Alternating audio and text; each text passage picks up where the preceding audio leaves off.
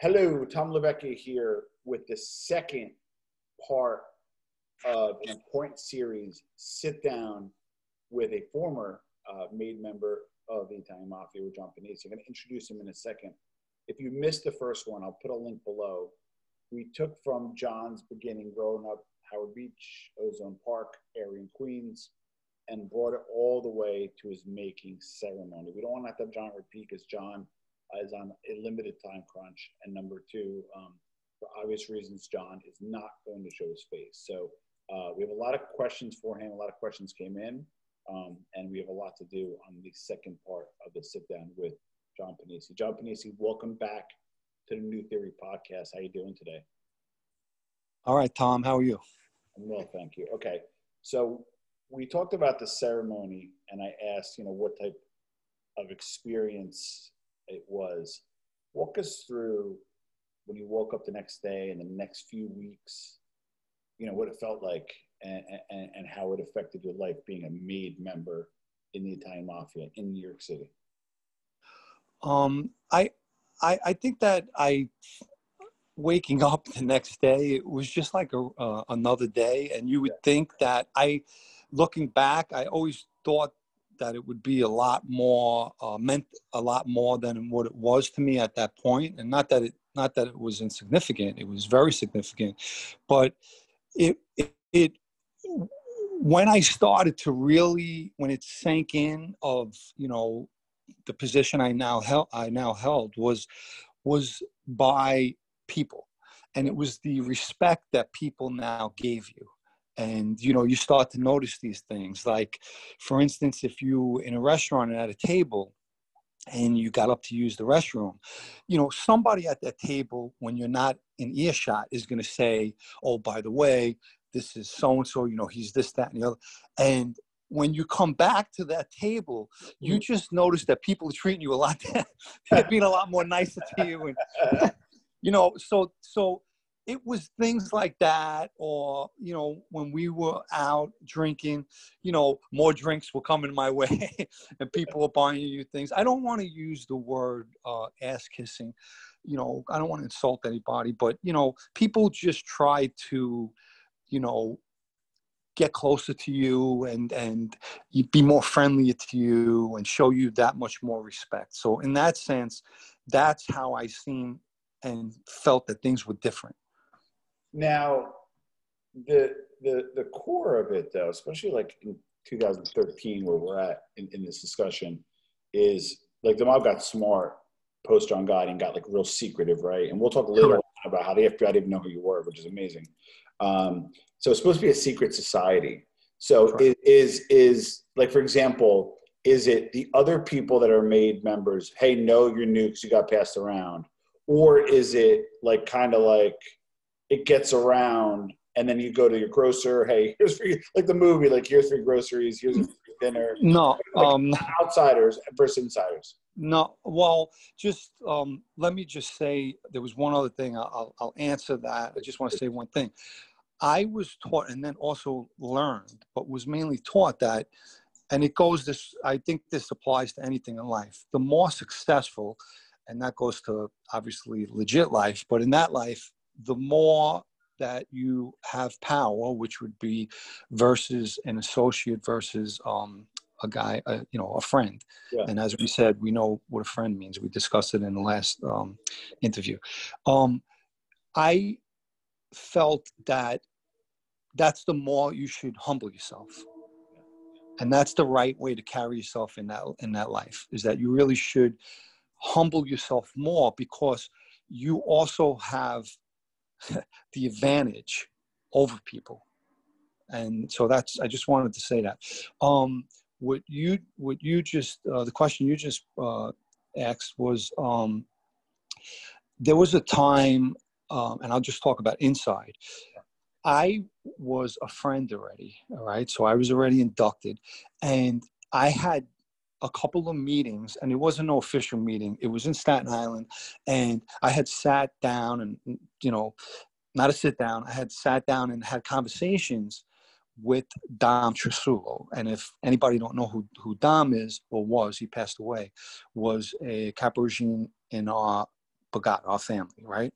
And Dom did not know who I was. He talked to me. He knew, he probably in his mind thought I was around John or somebody from that crew, but never knew that I was a friend. And I had talked to him for a couple of hours one day, and then maybe, an hour or two the next day, or whatever it was. We spoke a couple of times. Well, when I think it was John. I don't remember who it was who formally introduced me. And I could see the look on his face. And it was one of surprise, but it was one of respect, because he knew that I never, ever let on to him who I was. And that's very, very important. And because, like I've said previously, there are guys who want to run around and get introduced to everybody and let everyone know, hey, this is who I am. And it is not the way to do things. So that's part of being humble. As far as the people outside of that life, people talk, and it's unfortunate, and it does more damage to you in that life if people know who you are. As you say, secret society, it's best that they don't, because years ago, you did not meet another member, especially from another family, unless there was a problem, or you had to, or it was 100% necessary that you had to meet them, or you had to sit down with them. They kept that very secretive. And as you know, the West Side, which you told your viewers that the West Side is the Genovese family, they practice this present day. They try to keep that, going to this day, to try to keep this the way it's supposed to be. Unfortunately, women know who. If a guy got straightened out last Friday, on Tuesday, the women are talking to their girlfriends, and that's insanity. Totally insanity. And you want to know why? It doesn't come from the women. It comes from a guy, right? So that comes from another friend going and opening his mouth to a woman. I had someone I was dating, and I'll tell you who it came from. I just did an article in my blog on him.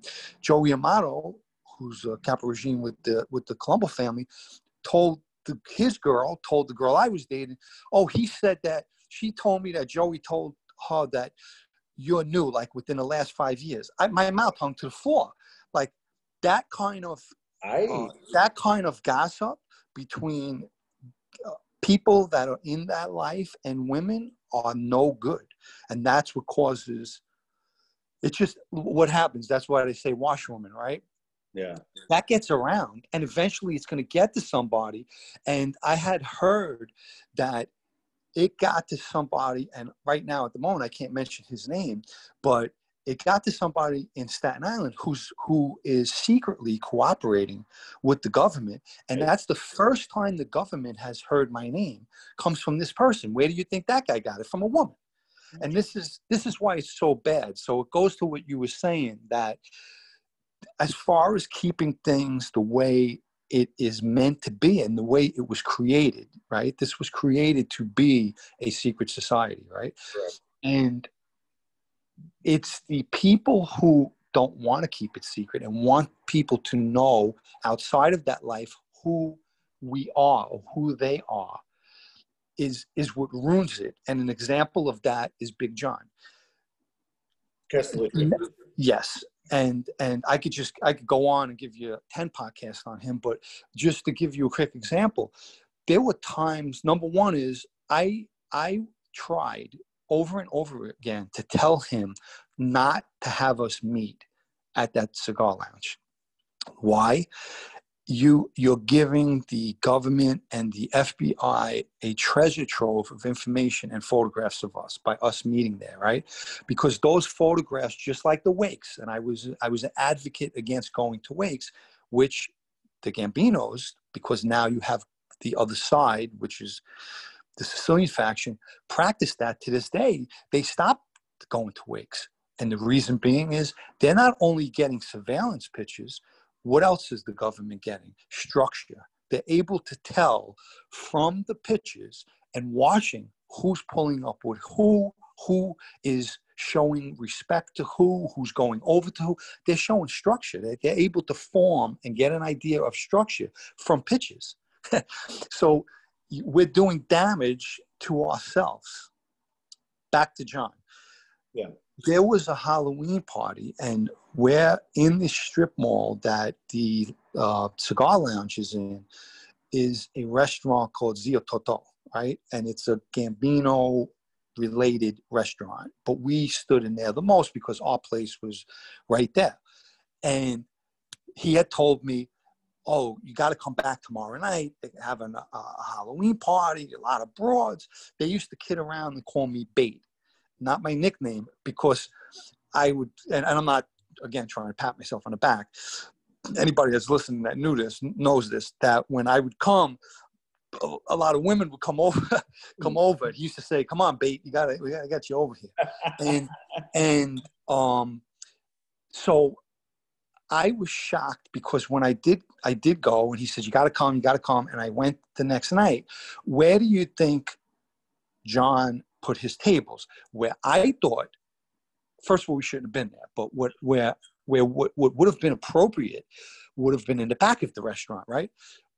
He put the tables right in front of the bar that was 4 deep at the bar, and it had to be about 60, 70 people in front of that bar to put us on display as we're the wise guys here. And a lot of guys like that kind of attention. And it does, yes, you have guys coming over. There were so many drinks being brought to us, we couldn't even keep up a drink with them, obviously. We had to turn drinks away.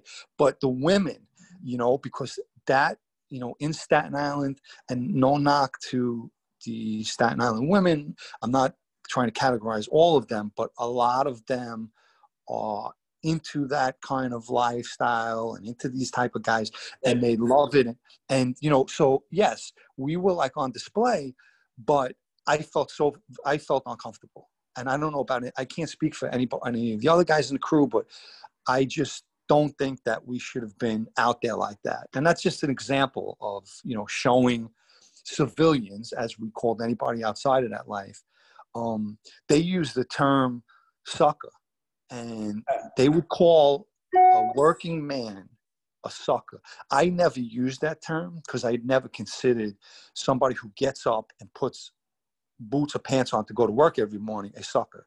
I just never used that term. But that is a mob term of what they would call a guy that is not in that life that goes to work. They call him a sucker. Interesting. Now, I'm going to sidetrack for a second, some more curiosity. You're at dinner with Big John. He's a captain. Correct. Let's just sake of argument, you're with 5 of the crew that are made men. Let's say 3 or 4 associates, right? And you all make relatively around the same amount of money. You go to Zio Toto. Obviously, you're going to pay your bill because it's other guy's place. You guys aren't, you're not known to walk out on places, right? You even said that. If anything, no. If anything, you're more respectful, right? So the bill comes, $1,500, 2 G's. Who pays the bill? Okay. I'm going to tell you who should have paid the bill. And you know the answer, right? So John should have paid the bill. And there's another whole story, but I don't want to jump ahead of where we were at. No.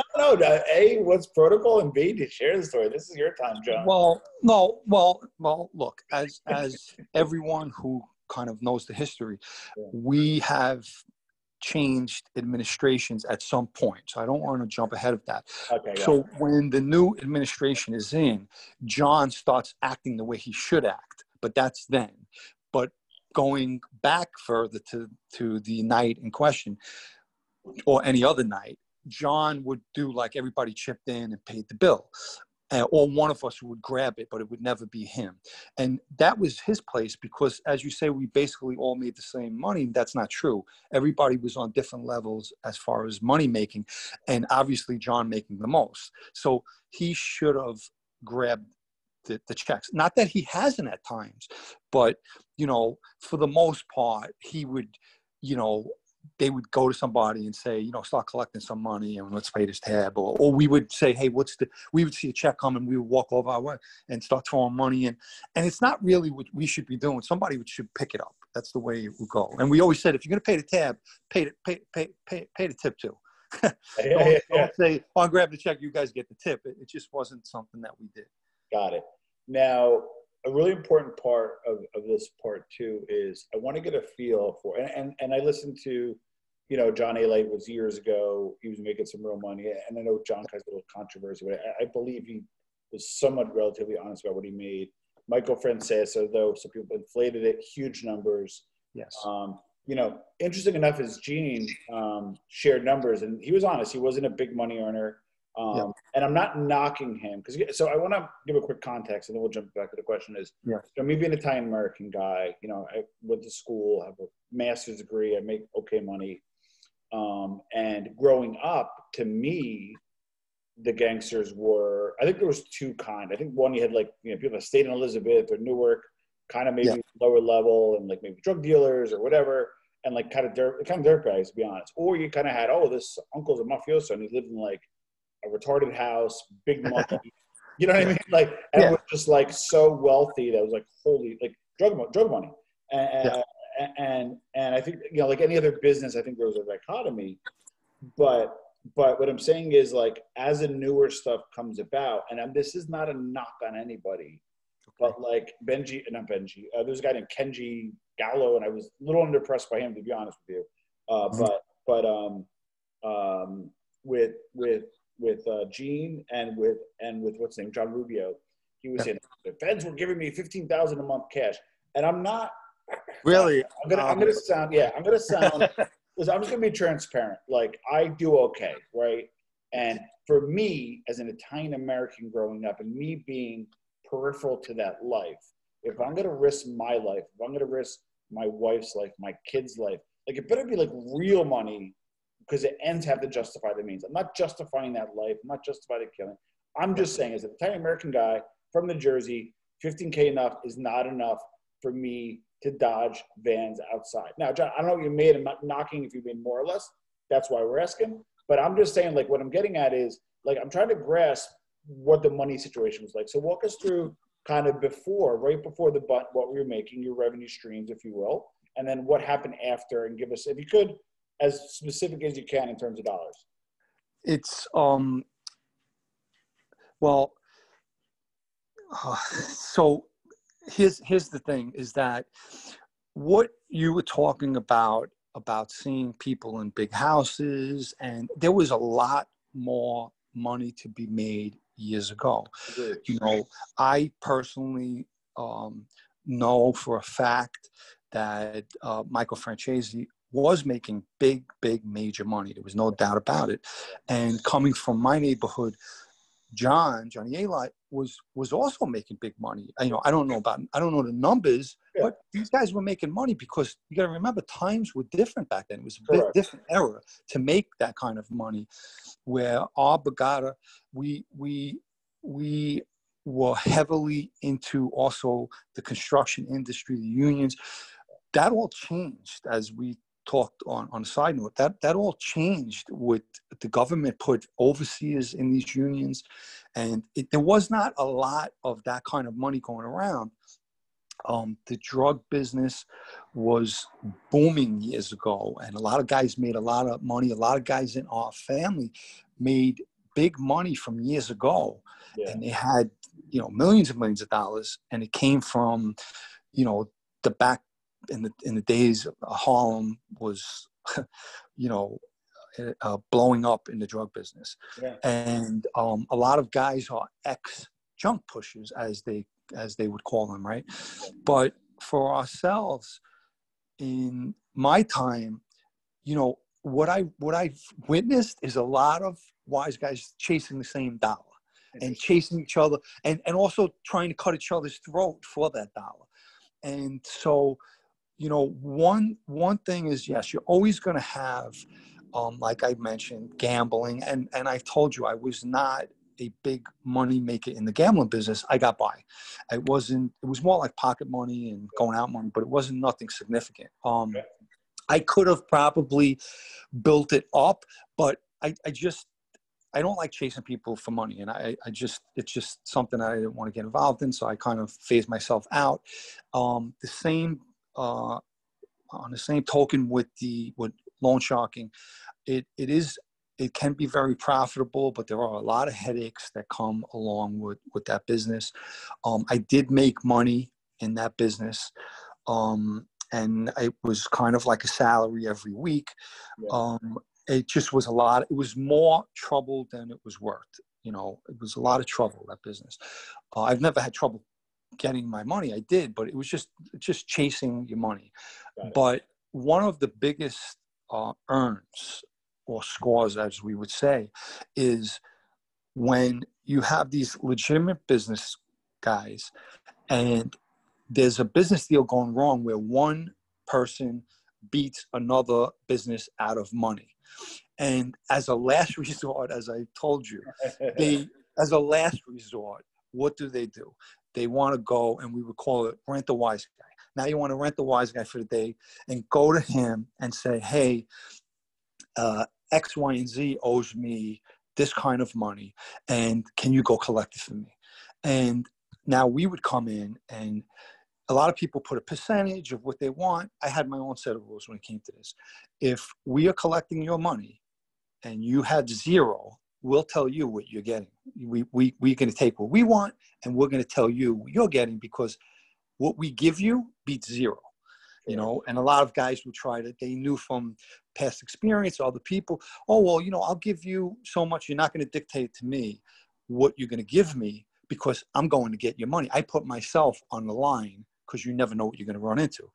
And you have one shot, in the way I did it, you have one shot at getting this done. I don't return a second time. Other guys and friends of ours have.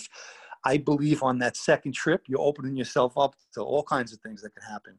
One being the whole place could be wired up. They could be filming you. He could be wired. I just never went back a second time. I don't care what kind of money was involved. But that kind of money was really our big earn back then, because probably still to this day, because it was an easy one for us. It was, we would go in, and there's one story where a guy that had he was a supplier of the construction business. So he was like one of the suppliers, and he owed another company, or somebody owed him, rather, sorry. They owed him about 105,000, 104,000, whatever it was. And we were going to collect it. And it was Johnny Sideburns, it was Spanky, who's Big John's brother, and I took a guy with me that was with me, and myself, and we went to a concrete firm, like, you know, where they pushing out concrete trucks, and so we get there early in the morning, like 5 something in the morning. It's pitch dark. And we go in, I think it was Spanky's car. It was an Audi. And now you have, at that time in the morning, you have all the workers and they're preparing for the day. And here comes this car filled with guys at 5 something in the morning. And everybody's looking, and we don't know our way around this yard, this concrete plant. And they're all looking, and we wind up figuring out where the office is. And the office is dark, and all of a sudden someone opens up the door. So I said, let me get out of the car. I went by myself, and you know, the motion light comes on, and I see it's a guy, and we were there except for a guy named Mike. So I walked over. Now the guy stopped because he sees me walking, and he probably can't even see me too good because the darkness is behind me. And I said, are you Mike? And he said, no, Mike's my father. So what am I going to tell this kid? So I said, all right, what time's your father getting? He says, he'll be in about an hour. I said, tell him we'll be back. That's all I said. Never made a threat. Got back in the car. I told him, let's get the hell out of here. And we went to a diner, went to go eat. And I said, you know, that's it. I'm not going back. The guy was, you know, looked like a deer caught in headlights when he was looking at me. And by at least, I think it was by, so this is now like, you know, we're in the diner and maybe it's like 6 something in the morning. By 9:30 or 10 o'clock, I got a call to meet with somebody, and I met, and they said, you're never going to believe this. The guy called me up, and the father, Mike, went over, paid the guy $105,000. Jesus Christ. Yeah. So hold on. What was your cut? Well, they kind of screwed me out of this. They kind of screwed me. I only got about $2,000-3,000 out of that, and it's because it wasn't my thing. I think Spanky and Johnny Sideburns took the bulk of the money and then had the balls, and I'll say the balls, to turn around and tell me that the guy that because I had went to them and says, what's going on with the rest of this money? He was collecting this money from this guy, and they said, oh, Johnny Sideburns told me, you're not going to believe this. I said, what? He says, the guy we collected the money for, we found out that he's wearing a wire. So when he said it, I knew they were full of shit, that they glommed the money. Because don't forget, I was very new at this time. Were you made yet? Months new, yes. And I was like months new into that life. And not into that life, but as a friend. And I knew right away that they bullshitted me to try to say, oh, we can't go get no more money from him because we found out he's wearing a wire. And there was no worry whatsoever. I said, so we're getting pinched. You know that, right? Yeah. And, well, but they didn't seem too worried about it. So I knew. Well, I have two questions, John. And then yes. I mean to throw up, but two questions. The first is, I'm super fascinated by this part. Do you know the gross percentage of commission the mob took? Or was it 30%, 20%, 50%? Like, what was the on what? Like the 105, 105,000. What was a rough commission gross taking? Some people would take 10-15%. I mean, I believed in taking half. If well, listen, you got to understand, Tom. Yeah. Yeah. We are exposing ourselves and putting ourselves out there. There was somebody with Johnny Gotti one time went in to shake a place down. The guy shot him and killed him. Yeah. Years ago. What was Anthony Mosca? So he was a friend. You're exposing yourself to all kinds of things that can go wrong. So, like you just said earlier, right? I'm not going to put myself and my life out. Same thing. I'm putting my freedom, my life on the line. So good point. So I get the percentages vary. It could be half, could be whatever it is. It can, but some guys try to keep it to 10%. Yeah. If you're collecting money for somebody, like in the Bagada, and you're going to get money that's going to somebody, you think it's 7%. It comes off the top and goes to you for going and getting it. There's all different, percentages for different things. Got it. Okay, so I was taking some notes. So you had some gambling, loan sharking, the occasional collections, that kind of stuff. What was your main source of income back then? Well, it was I would say the loan sharking. Okay. It was loan sharking, and like I said, I'll just give you an example. I used to stay in a restaurant out in Long Island, right? And the guy had the restaurant for 30-something years. Yeah. And I started noticing that he kept coming to me with potential customers, and I kept turning them down. And here's why. One day, after about 10 different times, and I know he wasn't trying to set me up, but I said to him, let me ask you a question. How long have you had this place? He said, 30. He was from the other side. Yeah. He said about 30, 35 years, whatever it was. It was over 30 years. I said, in that time, before I started coming here, how many people came in your place and asked you for money, to borrow money? Nobody. Yeah. I said, and that's exactly why I'm not lending them money. I'm going to tell you why. I believe they're being sent here and sent to me. And now, had I been greedy, anybody else in our crew, in our Bugado, anybody listening knows this to be a fact, that can make money and lend somebody money to put more money out there and put more money in their pocket, would do it. And I didn't. So I could have made a lot more money if I went for these easy scores, but I just felt I was protecting myself. Got it. Now,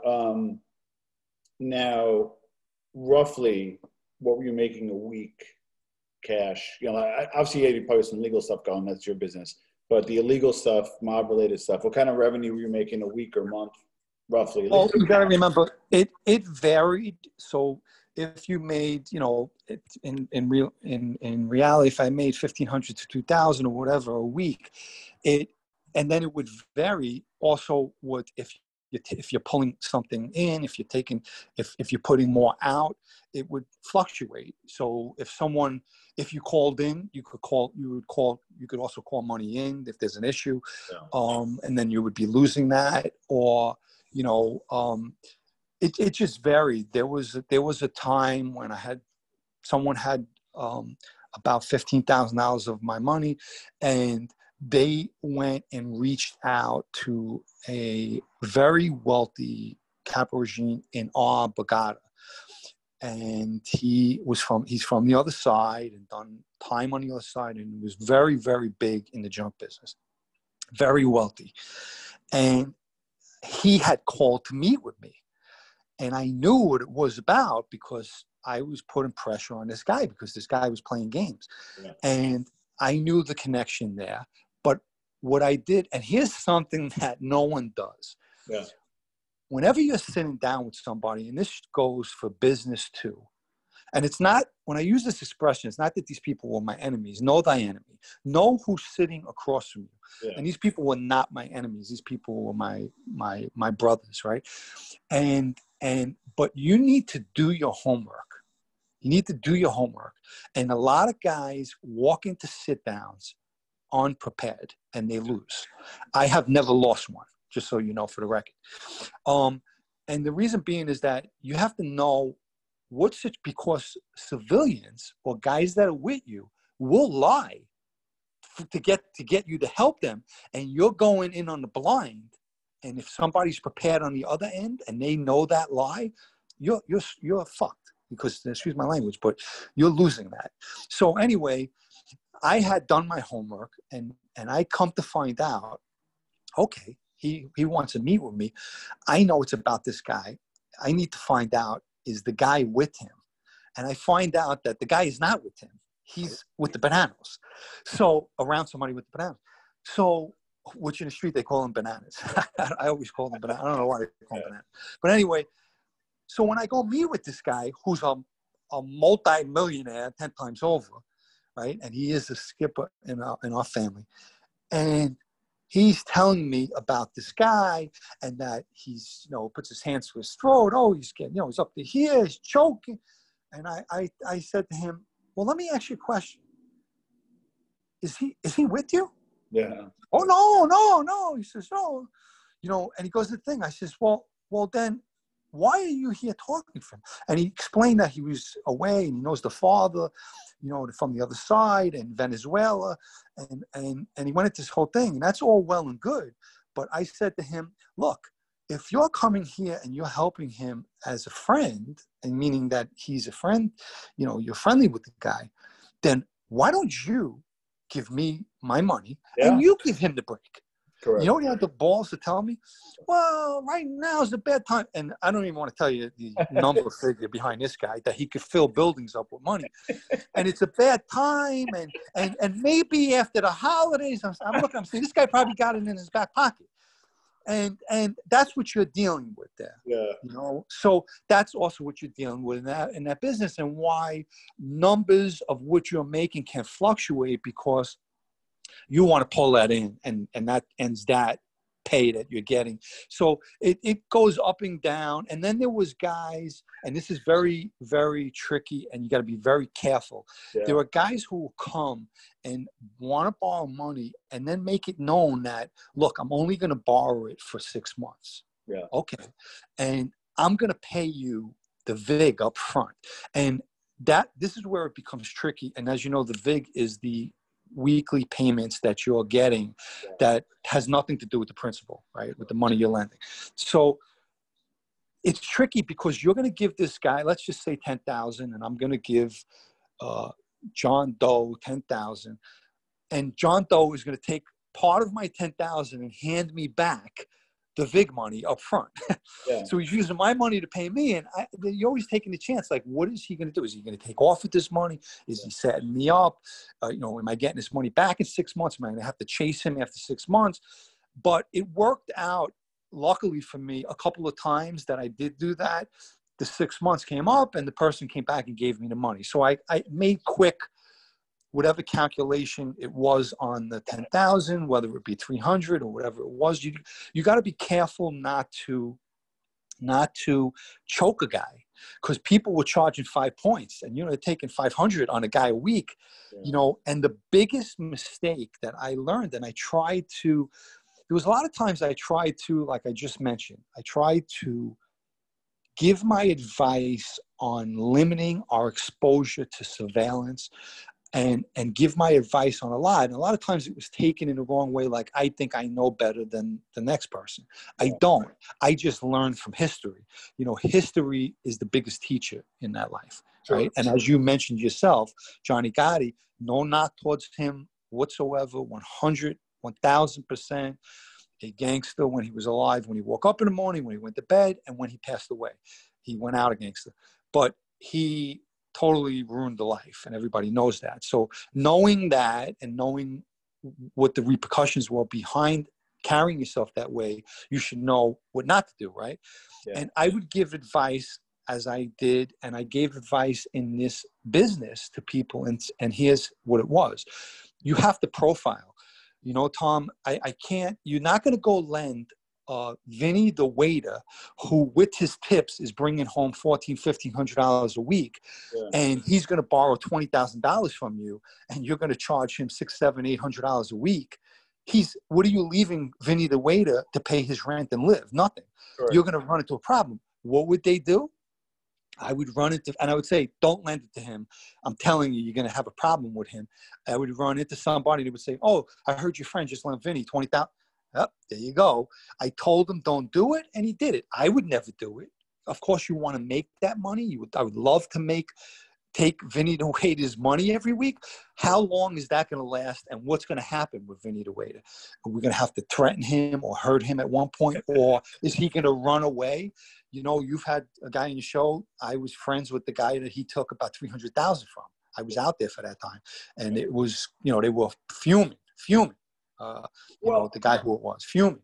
Well, and these are the things that could happen. So a few things, and I have my notes, but I'm gonna go off course a little bit. And we're gonna probably about 8 minutes left. We're not rushing you, but I'm saying is I want to. No, go right ahead. There's a super appetite for you, so I want to make sure for the audience we really encapsulate like really great stuff, and then do it again and for as long as we need to, because I know you've been great. Well, it's your show, Tom. Yeah, and so you guys, yeah, right. So you guys are still around, right? And this is 2013. This isn't like the 70s. So real quick, to touch on the money, now I kind of get a feel for the money you made. And I'm not saying 15,000 wasn't a lot. It's a lot of money. But like for what he was doing, he was getting 15,000 to rat, right? And what happened was, once that's over, you can't go back to your life, and you can't go back to that. That's what you're talking. Like, oh, you're talking about Rubio. I thought that was just real weird. So, you're talking about a lot of money. I'm very surprised that the government will try to provide housing for you, or if you need to relocate from one location to the next and all of that. But as far as you're talking about handing him, if it's accurate, that's a significant amount of money. I mean, no one ever handed me that. But he was in a different ball game of what he was doing. This guy was running around wearing a wire and all this other stuff. Correct. I know, but I just, what I'm getting at is I just kind of look at it like, I don't know, like I'm a business person, where if I cooperate, that 15,000 eventually going to go away because I'm not going to get it for life. And then I can't. Oh. But so I got a feel for what you were making. What was your biggest single score, if you could share it? Like, whether it be like a heist or again, like dramatic, but like, was there any single event that you just boom, nailed it, or part of something big that you got a super nice tranche of cash? There is something, but I can't really discuss it at this point. It's funny. It's funny. Real quick, John. I mean, so it's like everybody wants real, right? And like we're doing real, but like with real will come some filtering. Like this. Yes, I mean, look, I can't even say why, but I mean, it's a little. I mean, obviously, there's certain things that I can discuss and certain things I can't. Unfortunately, I'll try to do my best, but there's certain things that I know that I'll get myself Well, into it. we want a third show, and I don't need like badges in my face too. So Listen, at some point in time, Tom, I will be able to speak about certain things, and so with that being said, all right, I get it. So, all right, the other thing is, okay, so I'm gonna frame then. So I want to get into a little bit of like what's true and what's not true about the mob. So here's my understanding, and again, like I'm on the outside, right? But I'm just giving you like what interests me, and hopefully our listeners and viewers. I thought one of the benefits of being a mob was two things, and you can confirm. One is if you got pinched, like they're like, hey, here's your lawyer, and either paid it or had like, wait a minute, who's saying this? Here's your lawyer. So if you're a made guy, right? Yes. And you get arrested, part of the reason why you kick up to John or whoever the administration is they're supposed to hold on money for two reasons. And let me finish and then you can answer. One is to assist with lawyers or pay lawyers. And number two, if you go away and you don't rat, to get envelopes sent to your house, to your wife or your girlfriend. So can you walk us through those two? All right. So there are bogadas that do that. There are crews or bogadas that have for a better word, a war chest or whatever it may be, for legal representation or sending, helping families out where members are away or incarcerated, right? That is true. But, and I have kicked in money for that purpose. I have, we have done things like that. There was a time when Vicar Musso needed to have another appeal. We all chipped in. I think it was $1,500. We all chipped in $1,500, and we got him his lawyer for the appeal. But look at who you're talking about. You know what I mean? I'm sure that if it was somebody else, they're not paying for your lawyer. Take it from me. They're not giving you a lawyer. They may recommend one. Yeah. But there was. We did have money going to people's commissary, and I don't know so much about their families, but it could have been, to help a guy out a little bit. So yes, there is that factor that is true. There is that part that is true, but not on the levels of other bogadas. And I'm speaking for our own at the time. They had money for lawyers, and we're helping the guy out a lot, which is really the way it should be, because there is a lot of money coming in, and it should be that way. And like one of the bogadas that have probably the most money would be the West Side. And when Chin was alive, and when he was the boss of that family, one of the reasons why he was so respected, and not only feared but respected, was because he never took advantage of his men. He would not take a lot of money. He was making his own money, and he would not look to glom money from the street. I'm sure he didn't deny any that was passed his way, but he wasn't looking. And that's the way it should be. That's why he was so old school compared to some of the present day things that go on. Interesting. So you touched on, and we talked about this offline. So I try to not ask too many questions offline to have John repeat, but John has some good insight. We talked a little bit about in New York City, in the mafia, there's not just the five families. You got like guys overseas at Calabria, Sindragata, you have the Sicilian Mafia, and walk us through kind of like the working relationship rules. You had a good story about the restaurant. Give us a quick quip about how the Lucchese, and I know some families are more juicy, like I know the Gambinos have this faction that's just brilliant. Correct. The Bananos, I don't know about now, but the Bananos were like all in Canada, and so we were able to deal with anyone we really wanted to, basically. As far as our Bogota really dealing with, these other organizations that were as a whole a part of our life, I don't really know of much dealings that we had.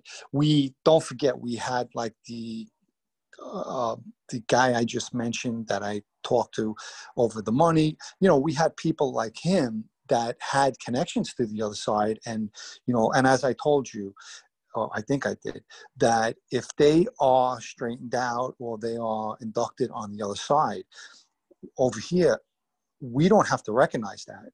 Interesting. And yes, and they would have to be inducted into one of the 5 brigadas to even deal with us. You know, that's just the way it was, and probably vice versa if we were over there. But we did have we did respect them, and you know who they were, and they knew who we were. But more, I do think that the like as you mentioned, the Bananas, I don't know about it anymore, but back years ago had a very, very big presence in Canada with different organizations, and the obviously the Gambinos to this present day have this Sicilian, you know, it's like they were bringing them in. They were straight left and right. They were straightening them out, bringing them over and straightening them out here, and that's still going on to this day. So yes. So you had a good Andragata story at the restaurant. I know this is like not like a murder story or money story. No, but it's just context. It just impressed me because of the way, how structured and how they carried themselves. Did I tell the story? Or you want me to tell you didn't. You told me okay. But I was super impressed. So I was in this restaurant that I always stood in that I just told you about. It was in Farmingdale, Long Island, and I'm in the restaurant and I'm at a table full of guys, you know, having dinner, and the owner calls me over and brings me over to another whole table full of guys, and it's crazy because I'm skipping the one part because I really don't want to go into it, but I'm really running from the cops. Something just happened and I hit a guy in a place in Massapequa, and we ran to the restaurant. And while we were in the restaurant and the guy's going to bring me over, somebody ran over and said, hey, there's 2 cop cars came out. And I actually ran out into the back of the restaurant and jumped into a garbage dumpster to hide. Yeah, because I thought they were coming to get me. And so they came and said, hey, no, they came in for pizza. and because half the restaurant was a pizzeria. And they left. So I got myself embarrassing out of this garbage dumpster, and you know, thank God it really wasn't full, so I cleaned myself off and came back into the restaurant, and the owner said, I want to bring you over here and bring you to these guys, and told me who they were, and they were at the Andragata, right? And he told me, right? So what I was amazed by, and I do not know how, and it could have been like I've always said it, that we kind of knew each other. I don't know. I can't explain it, but you just knew who we were. And we knew when we were talking or in the presence of somebody that was 100% in that life, or was a friend. I can't explain how. I don't know if everybody was able to have that kind of sixth sense, but we knew who we were. And they knew who I was. I could tell right away. And there was a whole table full of them. And at the time, I didn't realize that they were sitting old to young. But and that comes later on. And we talked and we had a drink, and, you know, and they were very, very respectful, and the way they carried themselves. And it was very classy, old school, 100%, right? So I talked to them for a little while, and we were going to say we were going to meet up another time for dinner. And they knew that, they knew I didn't want to be disrespectful to the table that I was with, and they understood.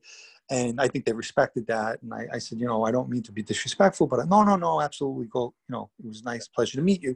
And we really couldn't meet that way, but, you know, and I said goodbye to everybody at the table, and I went and sat at my table, and they got up at one point to leave, and I'm looking over at them, and when they got up, they lined up like soldiers from young to the eldest, which was their boss, and came over and first came to me, you know, kissed me goodbye, and, you know, that was our greeting and how we show each other respect.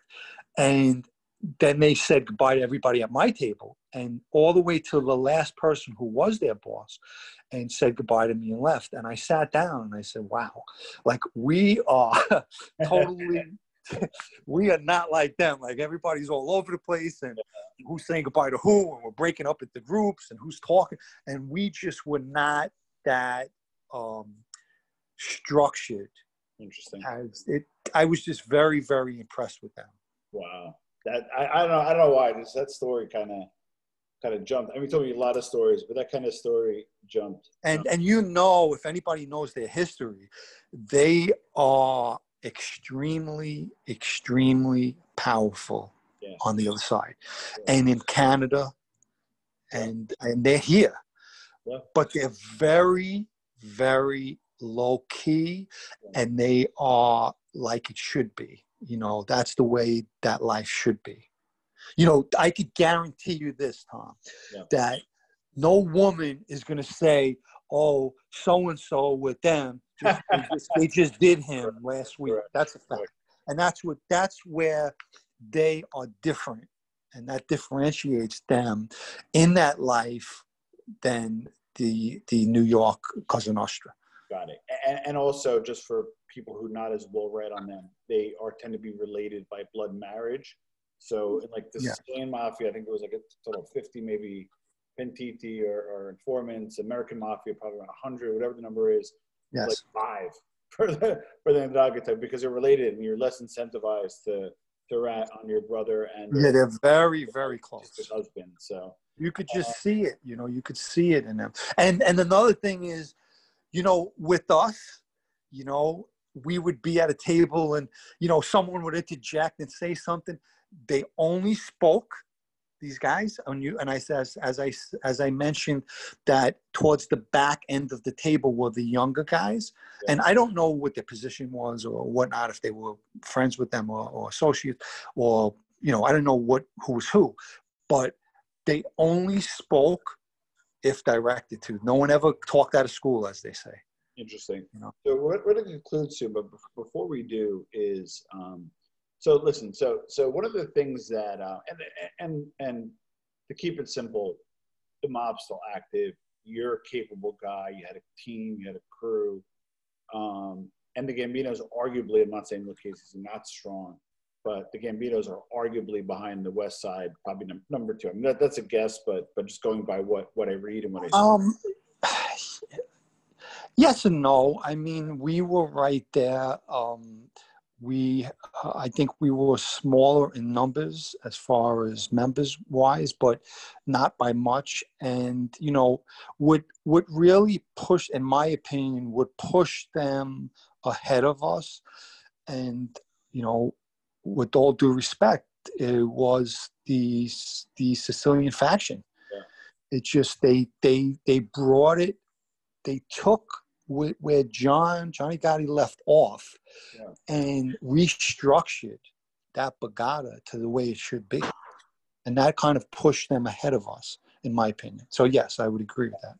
So to conclude, and this is a little before your time, but it came within your family, one of the biggest differences between Sicilian Cosa Nostra, the 'ndrangheta, and the U.S. Mafia is, I understand you guys had an unwritten rule not to touch family, not to touch, you know, wives, not to like, so if somebody rats, like, they were hands off, right?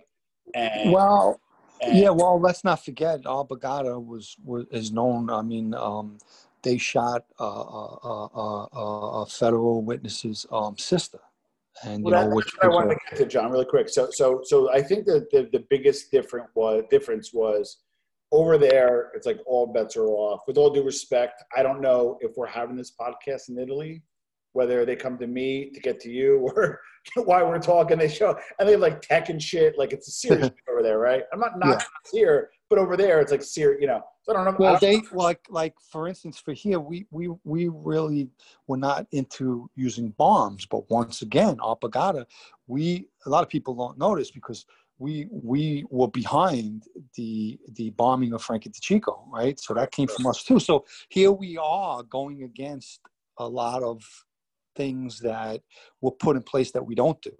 Correct. Well, that's what you're talking about. That's my point. So So as I understand, I could be wrong, Yeah. but I think Pete Chiodo, and then you mentioned the other. So you guys are the only family that ever, I know it was before your time, but you're Yes, the family that actually went after family of members. I know it was before your time, but can you speak yes. to that a little bit?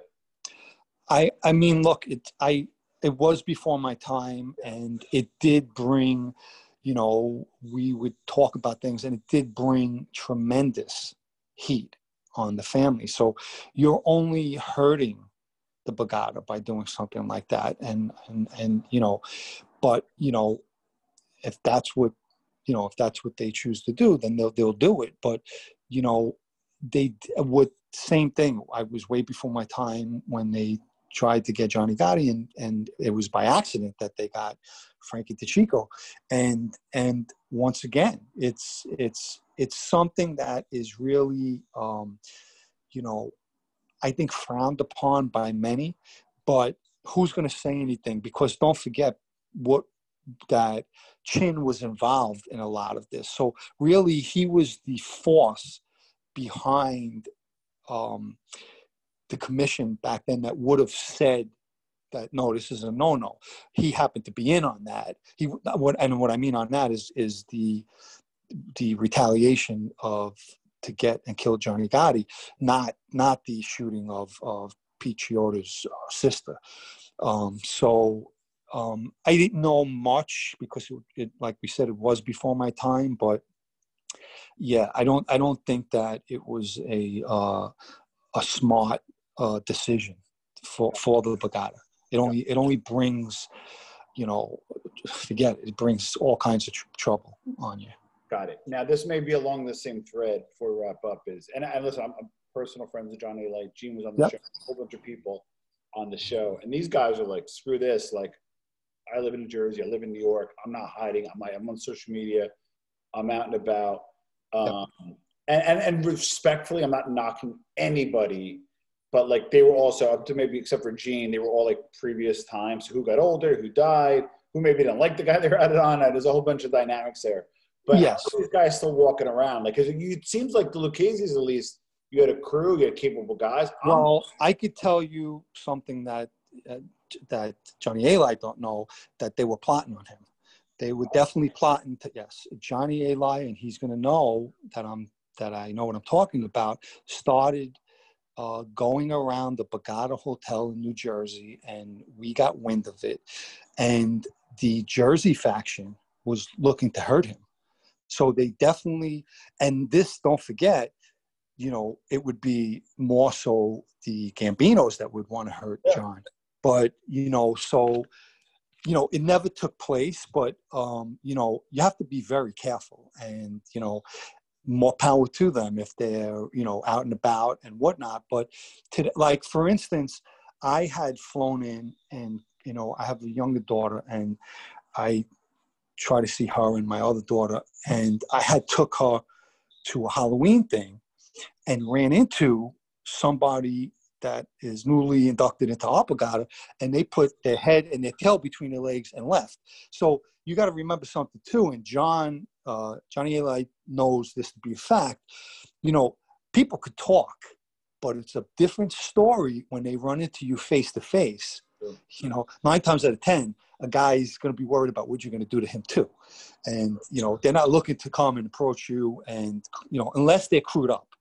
Yeah. If they're crewed up, you know, now they have no choice. But, you know, as far as running into somebody, I just experienced that myself. So, and I've run into one time in a mall. I was in again and ran into 2 guys. They said hello. So, yeah. So, you know, I made it brief. You know, hey, oh my God, how you doing? Yep.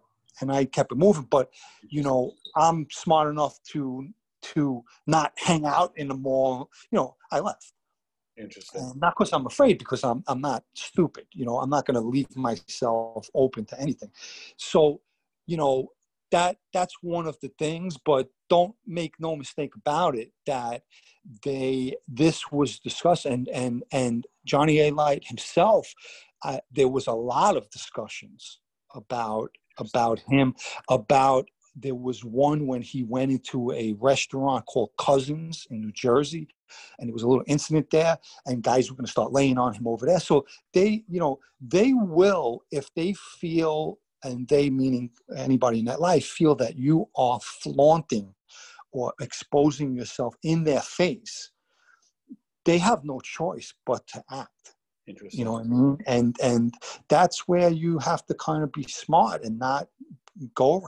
Listen, we were there, we were in that life, right? So we know where to go, where not to go. And you know who, if you removed yourself from that life, why do you want to be in any places or anywhere where there are people that are involved in that life? You're removed from it, you know, and that's the way you should conduct yourself.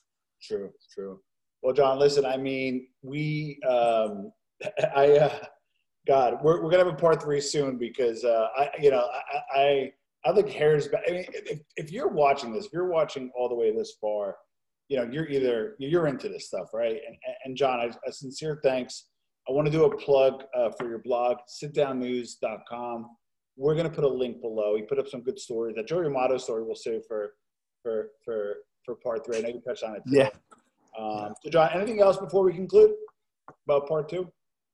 No. And once again, I want to reiterate that there is, to anybody that grew up in Brooklyn or lives in Brooklyn, I all said in jest, I don't, you know, have nothing bad to say about anybody from Brooklyn. I got some shit about that. It's kind of funny, but other than to what I've said to you off the video, I've seen a comment about the Capo regime. Once again, no knock to anybody. I was just, you know, I'm kind of explaining things the way they are from my knowledge and being in that life, whereas versus somebody who maybe was an associate, doesn't really understand or know that because they've never been introduced to somebody. And it's easy to hear something and think that that's an old-fashioned name or title, rather. So no knock to anybody. I do wish everybody the best of luck, even my enemies. I do wish everybody the best of luck, and I hope everybody had a happy Thanksgiving, and I hope everybody stays healthy, especially what's going on out there, and wear your mask. Love it, and love it, John. And we really appreciate it. We'll put a link below.